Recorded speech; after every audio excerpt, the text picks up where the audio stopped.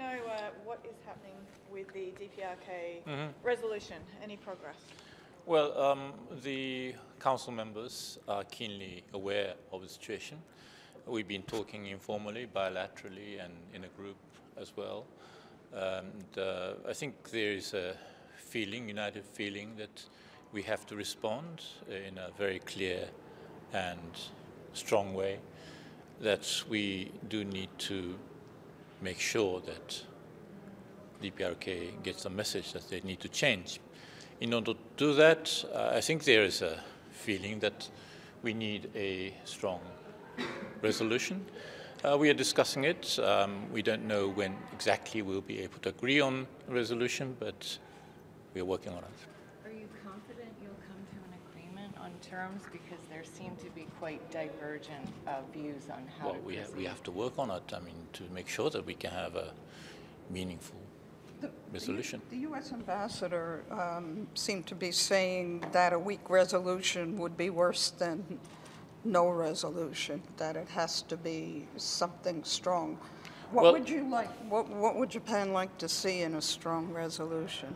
Well, I think you know more or less what we are looking for, but weak or strong, that is something that is not what we decide. It's something that we need to the DPRK to feel, and we'll try to decide on that amongst the council members. How much work do you think it is? Sorry. How much work do you think lies ahead? Are we talking about? Well, I can't say. There's been a lot of work, discussion going on. Japan has put in some ideas.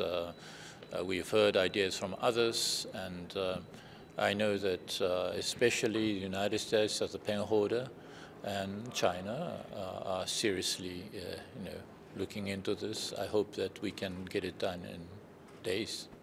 Days? I hope so. Why did you not ask for a meeting on the missile filing? Why was there no request for an emergency meeting of the council? Well, I think Ambassador Haley put forward her views. We feel that the fact that we have not had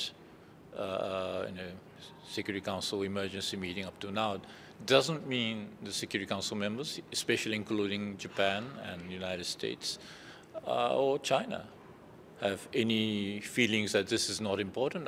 On the contrary, I think what Nikki Haley was trying to say was that it's because this is important that she doesn't just want to have a routine meeting.